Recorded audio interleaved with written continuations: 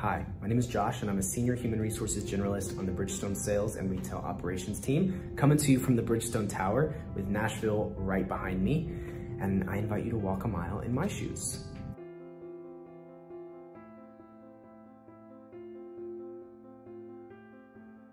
So even though I've only been with the company for a short amount of time, it's been such a fantastic experience so far.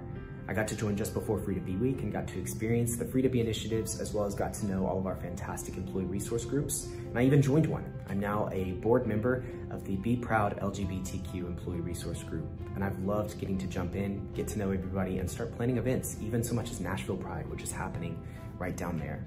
It's really cool to get to work with an organization that's a co-host of Nashville Pride, as well as just a company that focuses so much and puts such an intentional effort into diversity, equity, and inclusion, and amplifying diverse voices and diverse experiences.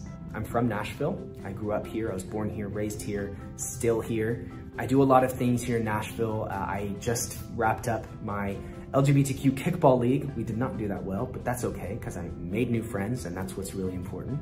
And I'm getting to be involved with Nashville Pride with Bridgestone. But I will say, growing up as a gay person in the South is a really challenging thing at times. I came out during the COVID-19 pandemic and lost a lot of really close personal relationships. And that was a really challenging thing to happen during a time when we were really depending on personal relationships to get us through challenging times.